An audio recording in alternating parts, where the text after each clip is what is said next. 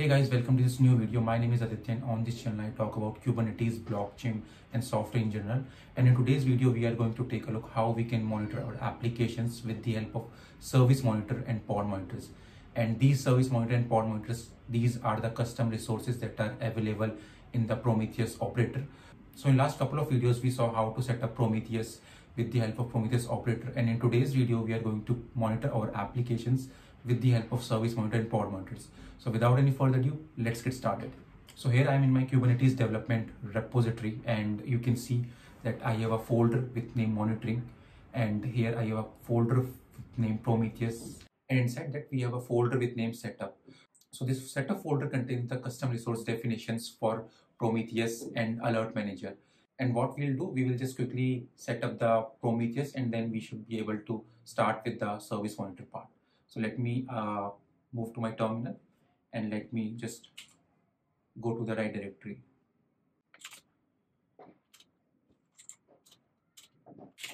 And here I can just apply that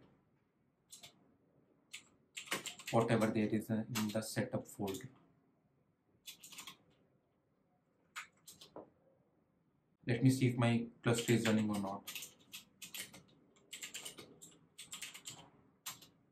Okay, so let me quickly create a cluster. So I'm going to use kind to create a cluster.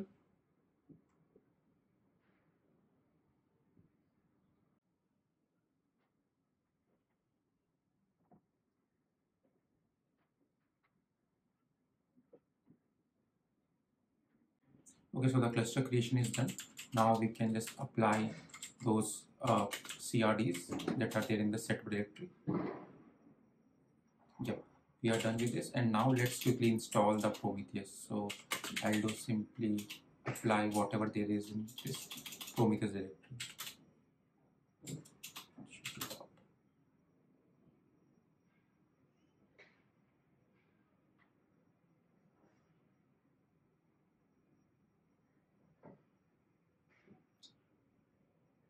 Okay, so Prometheus is up and running, and we can just do get pods in all namespaces so that we can see Prometheus as well, and we can see that Prometheus is coming up. You can see here that Prometheus is initializing. Let's try it again. Yep, so it will take some time to initialize, but once this is done, we should be good to start with the service monitor part. So meanwhile the Prometheus is coming up, let me give you an idea like what service monitors are. So basically a service monitor is a way to monitor our Kubernetes services, and these Kubernetes services are somehow linked to the pods or deployments or even stateful sets as well. So Prometheus is going to use Prometheus is going to connect to that service monitor, and the service monitor has the details of how to extract the metrics from that particular service, and then service is going to get those metrics from the underneath pod itself, right? So let me show you the definition, like how a service monitor looks like. So I have a folder with name service monitor, and here I have a deployment, and this deployment is nothing, just a basic deployment with null replica, and the image that I'm using here is fab XC instrumented app. So this is an application which has some Prometheus which is already configured with the Prometheus, and I'm using this container port as 8080 because this application is running on 8080 port. And then we have the service. So service is exposed on port 80, and internally it is pointing to port 8080 of our pod. So here you can see the selector is app application, and in the deployment as well we should be able to see the label as app application, right? So this is so far this is good. Like we are just dealing with the basic deployment and the service part, right? But when we take a look on the service monitor, so service monitor in the service monitor we have to configure a few of the parameters. So first thing is the kind. So kind should be service monitor so that Prometheus can recognize it as a service monitor and it can basically take the actions on the top of it. And then the second important part is the selector part. In the selector part, we specify the labels of our Kubernetes service. So here you can see the type is my service, and this same label should be present in our Kubernetes service as well. Let me just go to the service, and here in the label section, you can see that type is configured as my service. So this way, like ServiceMonitor is kind of binded to our Kubernetes service, and in the endpoint section we basically define like on what port we have to, this ServiceMonitor has to get the metrics from, and then we are defining the interval, like at which interval it should pull up the metrics. So every 30 seconds it's going to pull the metrics from the Kubernetes service or with the help of Kubernetes service. So here you can see the port is given as web, and here you have to give the port name, not the actual port. So if we go to service, here you can see that the name is given as web, so you have to configure the same name here as well in the ServiceMonitor. And one more thing I would like to highlight here in the metadata part, like if your Prometheus release is having some specific selector for the ServiceMonitor, then you have to provide those selectors here or those labels here. And what I meant by this is, let me quickly describe you the Prometheus operator, like how it is configured, and from there we should be able to see that. So let me just do kubectl describe, and it's in the monitoring namespace, and I think it's Prometheus. I think this is that one. So here you can see this is the definition. Let me expand this a bit, and let's take the YAML format of it so that we can understand it better. Okay, I think this should be good. So here you can see that this is a ServiceMonitor selector, or let me just get this done. We get in the monitoring namespace, and then it's Prometheus, and I want the YAML output of it. So here you can see this is the YAML representation of our Prometheus instance, and here we can see that this is the namespace selector. So if you configure certain namespaces here, then it should be ServiceMonitor, like this Prometheus will scrape the ServiceMonitor available in those particular namespace only. So right now we have not configured any namespace yet, so it is going to look for all the namespaces for the ServiceMonitor. And the second thing is this ServiceMonitor selector. So this is the part where you can define certain labels, and this instance will only going to look for those ServiceMonitor which has those labels present here. So let's say you define some label, let's say team is equal to, let's say, front end, then you have to define those labels here in the metadata as well. Yeah, I think we are good with this. So now let's quickly deploy this ServiceMonitor, and we have to deploy the deployment, the service, and the ServiceMonitor. So let me just quickly deploy all of them. And first we'll deploy the deployment. Okay, let's go to the ServiceMonitor directory first.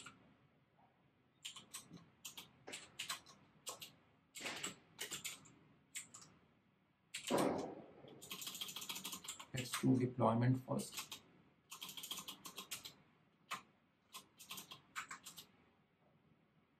Okay, deployment is getting created. Let's do the service as well. So service is also created. Let's verify this. Get. So we can see deployment is there, and the service is also there. Let's wait for the deployment to be ready, and after that we can deploy our ServiceMonitor. So let's do key apply, and then this time it should be ServiceMonitor. Okay, so now this is so now the ServiceMonitor is also created. Now let's let me just port forward my Prometheus service so that we can see that if it is getting the metrics or not. And let me do one more thing. Let me open my Lens ID so that we can see what is the endpoint for the metrics, or what all metrics we are getting. Yep, so this is my Lens ID, and let's see. Let's go to pods and see. We can see that the our deployment is running fine. And let me just go inside this so that we can see at what endpoint we are getting the metrics. So basically we will be doing a curl over port 8080, because this application is internally running on port 8080, and we'll see the metrics. So let me just do curl here,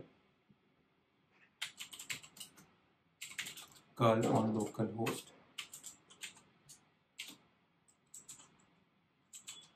and then slash metrics. So this is the endpoint over which we will receive the metrics, and here you can see that we have a bunch of metrics, and these same metrics should be available in the Prometheus as well. So let me just do port forwarding here. Let me do the port forwarding here, port forward, and I need to open my browser as well on this port 9090. So I'm in my browser, and let me just open this port 9090, and here in the status part we have a option of service discovery. So let's get to the service discovery and see if our service monitor is registered here or not. So if we go to service monitor, service discovery, we can see that we have one service monitor which is in the default namespace, and this was the name of our service monitor, which was app example, and it is able to find the targets as well. Like we can see, it is able to reach to that underneath pod as well. And if we go to the target section here, we should be able to see our target here as well. So we can see that the target is present here. This is the target which is binded to that particular service. Now let's go to the graph section, and let's see if we get the metrics here or not. So let me open this lens ID, and let's randomly take any metric. Let's just take this metric, which is HTTP response byte.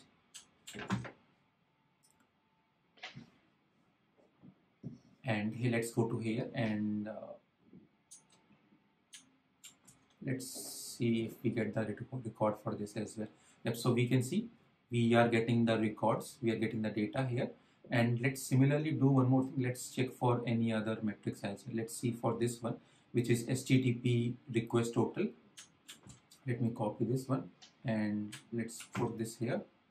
We are getting metrics here as well, and you can anyway do the filtering based on the labels that are here, like based on the code. So let's say you want to look for only 200 code, so and you can basically execute this query, so it will give you the response for 200 code only, like the width value is 200. Okay, so this was what we have to explore on the service monitor. But similar way, like we have the pod monitors as well, which basically directly listens on the pods. And let me show you the configuration, like how the pod monitor looks like. So this is the configuration, like how our pod monitors look. And again, the kind here is going to be pod monitor, and then you define the name of your pod monitor. And this is the important part where you define the selector, like on which pod it has to listen or attached. So if we go to our deployment, and right now here you can see the match labels is given as app:application, and the same should be present in our pod as well. So if we go to deployment, here we can see that the match label is application, app:application, and the same should be present in the pod monitor, so that pod monitor is now able to reach to that particular pod. And then here we have to give the pod monitor pod metrics endpoint. Basically here we have to define the port, like on which port it has to scrape the metrics. So if we go to deployment here, you can see that I have already given the name as web, and the same should be reflected here as well in your pod monitor. So let me do this thing. Let me just quickly delete the service monitor, so that Prometheus is not using the service monitor to scrape the metrics, and then we will see the pod monitor. And again, let me one more thing. Let me just show you the configuration for this pod monitor in our Prometheus. So let me go to all namespace, and here let me just edit this so that I can show you what I was talking about. So in the specs section, we should have one property for the pod monitor as well, similar to what we had for the service monitor. Like for the service monitor, we saw these two properties, like service monitor namespace selector and the service monitor selector. Basically, this is the place where you define the namespaces over which this Prometheus instance has to look for a service monitor, and this is the labels, like on which it has to basically select the service monitors. Similar kind of configuration is there for the pod monitors as well. Like here you can see the pod monitor namespace selector, which basically means that if you will specify any value here, then or any namespace here, then Prometheus is only going to scrape those particular namespaces only. And for the namespace select, for this PodMonitor selector, here you have to give the labels, and any PodMonitor which has those labels defined, then Prometheus is only going to pick those labels. Yep. So this was the important part that I wanted to show you here. And now let's quickly delete the service monitor and deploy this PodMonitor. Let me open my terminal again. Let me split this one.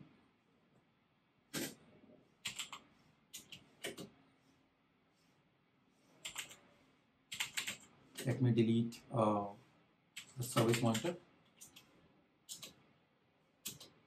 So service monitor is deleted, and if we go to Prometheus, we should be able to see that it is not getting reflected there. Let's go to status in the service discovery, and this should be gone in a couple of seconds. So let's wait for it to get removed from here. Okay, so meanwhile this is disappearing. Let's quickly deploy our PodMonitor, and the PodMonitor should come up here. So let's go to here and apply the PodMonitor.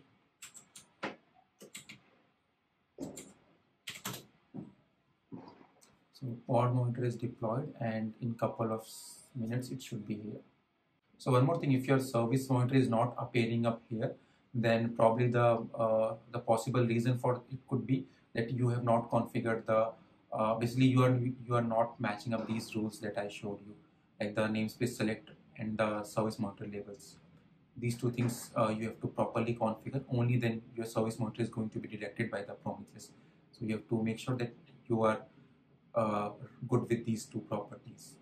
And same goes for the PodMonitor as well. Like if your PodMonitor is not appearing up here, then the reason could be that these two things are not configured properly. So let's see if our PodMonitor is there or not. So we can see that the PodMonitor is here, and the service monitor is now disappeared. And again, we can see that the target is available here. Let's go to the target section, and we can see that the target is listed here. Now let's do one more thing. Let's try to run the same query here, which was HTTP request total, and we can see that again we are getting up the metrics. So which means that the PodMonitor is also working fine, and we can basically look all the available metrics as well from that pod. Yep. So this is what I wanted to discuss in this video, and hope you like this video. And if you did like this video, then you already know that please like and subscribe to the channel. And you can also follow me on Twitter and LinkedIn as well. So link for both of them you can find in the description.